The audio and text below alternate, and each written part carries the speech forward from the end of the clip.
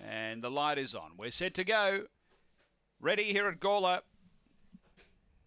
Set.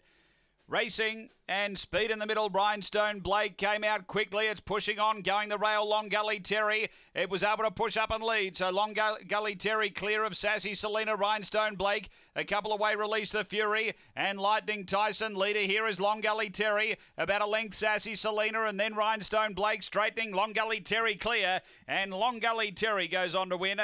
Rhinestone Blake second. Third Sassy Selena. Then Release the Fury. And Lightning Tyson was back at the tail end. Time here is 23 and 39. After race number 4 and